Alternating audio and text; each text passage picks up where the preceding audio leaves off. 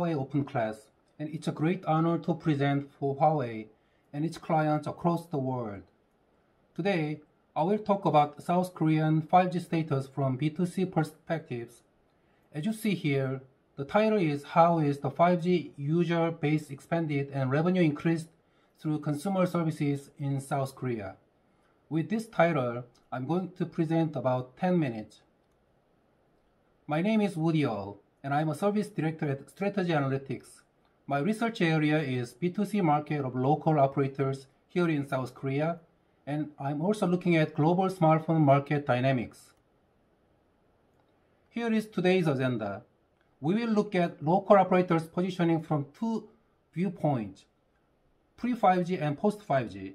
We will also discuss B2C services and content of three local operators. And then we will look at 5G data pricing, and we'll talk about 5G smartphone dynamics. Finally, I will wrap up the slide with some recommendations. This table shows 5G subscriptions per operator in South Korea since April last year. As of end of August 2020, total 5G subscriptions rose to around 8.7 million. I'm guessing as of today, the number might be surpassing 9 million subscriptions. Operators could gain higher monthly 5G subscriptions in August last year and August this year, mostly due to bigger promotional activities and subsidies at the timing of Galaxy Note series launch. Driven by this increase of 5G subscriptions and higher 5G pricing, three operators could post positive annual growth in terms of wireless revenue in the second quarter of 2020. Thinking about cellular subscriptions split among the local MNOs in pre-5G as of first quarter 2019, which reflects 2G through 4G, and post-5G as of second quarter 2020, which reflects 2G through 5G, we spotted two primary trends. First, MNOs have gained their share, mostly driven by increased 5G subscriptions. However, MVNOs have struggled to gather 5G subscribers due to weaker competitive environment with MNOs. Interestingly, subscription splits among three MNOs remained quite similar in pre-5G and post-5G. If we look at 5G-only subscription splits, the share per operator looks to be very similar to the result that I just mentioned. Second, as you see from these subscriptions and revenue share among local MNOs, 5G hasn't changed 4G dynamics. Then what actions must operators take to change the current dynamics? I will talk about this in the final slides. Regarding 5G-related content strategies, local carriers take on somewhat different approach depending on their internal roadmap. It's either create or partner. Create literally refers to creating their own content, like KT in cloud gaming and SK Telecom in AR and VR segment. Partner means building a partnership with outside specialists, like SKT and LG U+ working with Microsoft and NVIDIA in cloud gaming, and LG U+ working with global partners in AR and VR segment. Which strategies would be more successful remains to be seen. From slide 7 through slide 9, we will look through B2C services and content offered by three operators. And it appears that all of them provide a similar type of services as of today. SK Telecom is offering AR, VR services as well as cloud-based gaming services by partnering with Microsoft called Xbox. While AR services are focused on sightseeing at traditional palaces and bringing K-pop stars, big animals, or famous game characters, VR service is focused on overseas travel, aiming for users who have planned overseas travel this year but had to cancel their plans due to corona pandemic. SK Telecom is putting bigger focus on cloud streamed gaming services by working directly with Microsoft, who is a leading player in both cloud and gaming. In terms of the data usage per each content segment, as the table on the bottom right corner suggests, the 5G data traffic for VR, video, and gaming increased by 7, 3.6 and 2.7 times respectively as compared to LTE. The major traffic changes have been that strong lift in VR, video streaming, and gaming. I believe that KT and LG U+ would experience similar level of traffic jump in 5G. Likewise, KT is offering similar VR services and providing OTT and AR-based group video calling service called Naddle. KT also provides cloud game service called Gamebox, but this Gamebox service is somewhat different from SK Telecom and LG U+, as KT is developing their own service platform. Based on own platform strategies instead of global partnership, KT could provide the game service with the lowest service fee by month. Among all local carriers, I believe that LG U+ is providing more appealing and diversified B2C services and several AR, VR services working on health, teaching, education, and cloud gaming services by partnering with NVIDIA.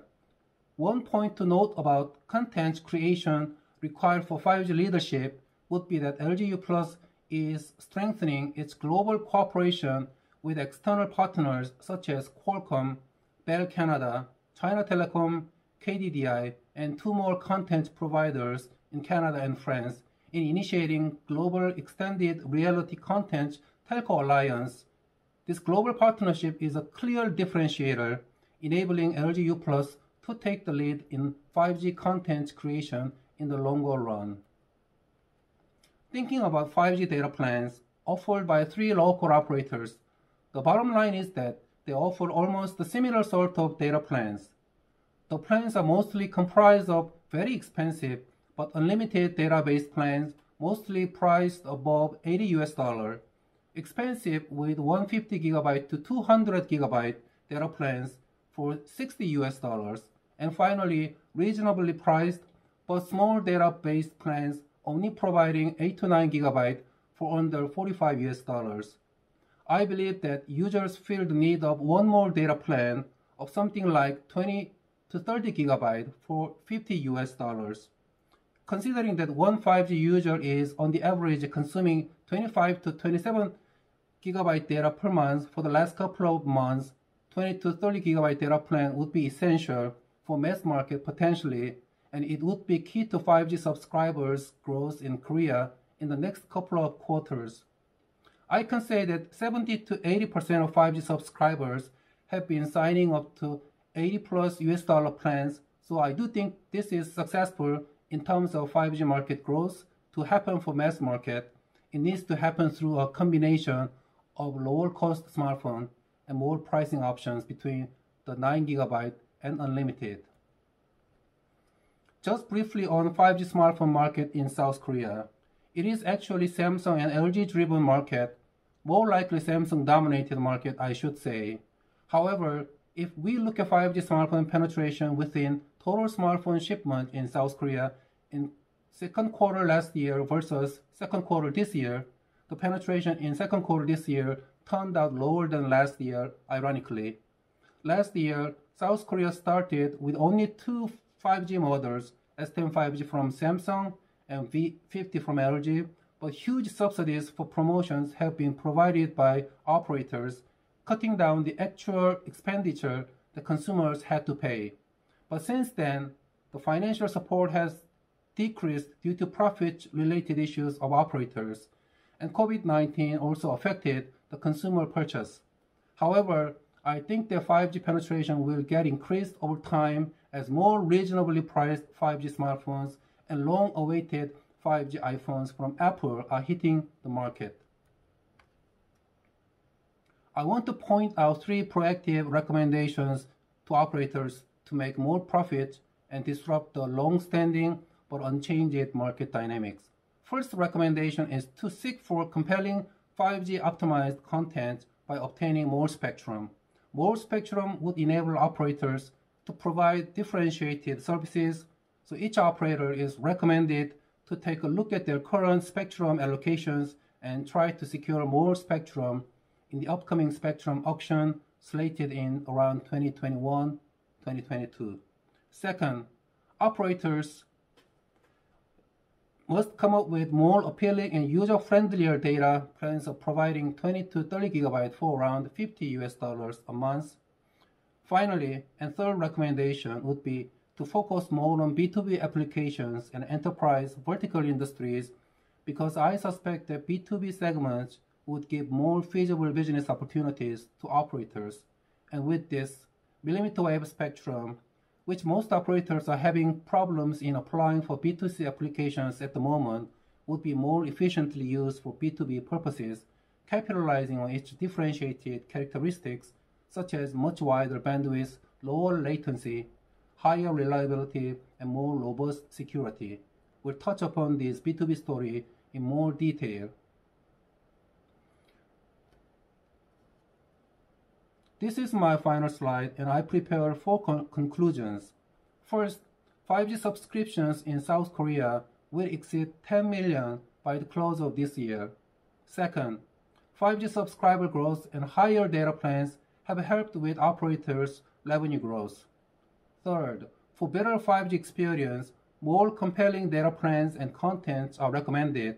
And finally, for this differentiation, operators need to secure more spectrum for compelling content and come up with diversified data plans.